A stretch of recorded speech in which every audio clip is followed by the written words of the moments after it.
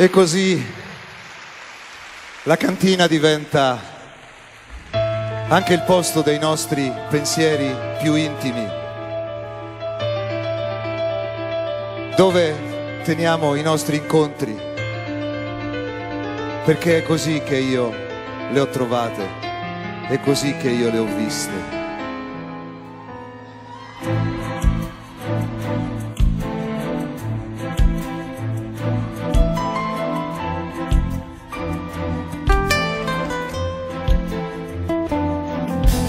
Nei mattini pallidi ancora imburrati di fuoschini, risatine come monete soffiate nel caffè, facce ingenue appena truccate di tele l'euforia, occhi chiari, laghi gemelli, occhi dolci e amari, le ho viste fra cemento e cupole d'oro che il vento spazza via, sotto pensiline che aspettano il sole loro tram, coprirsi bene il cuore in mezzo a sandali e vecchie camicie fantasie, e a qualcuno solo e ubriaco che vomita sul mondo.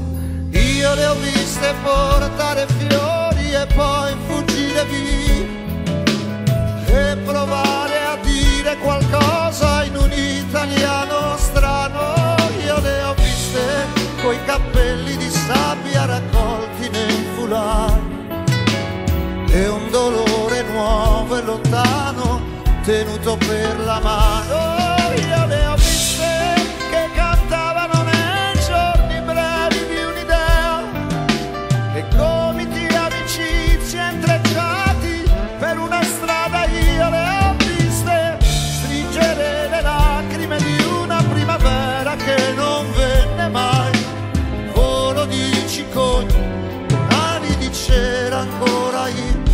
Le ho viste farla via con impazienza davanti ai gelatai, quando il cielo stufo d'inverno promette un po' di blu, piccole regine fra statue di eroi e di operai, lievi spine d'ansia nei petti rotondi e bianchi.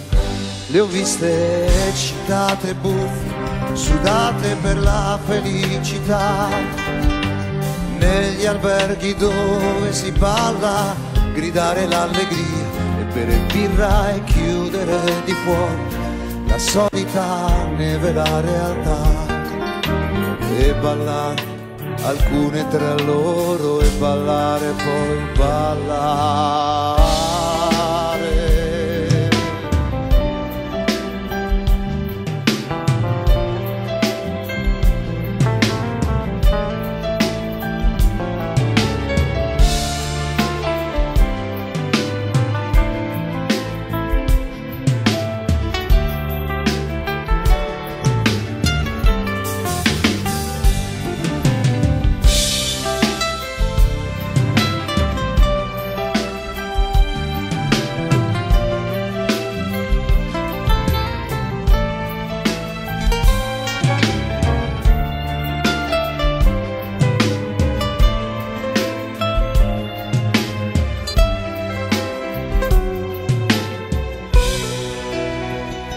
Le ho viste nelle sere quando son chiuse le fabbriche e le vie, sulle labbra vaghi sorrisi di attesa e chissà che, scrivere sui vetri ghiacciati le loro fantasie, povere belle donne innamorate d'amore della vita, le ragazze dell'Est.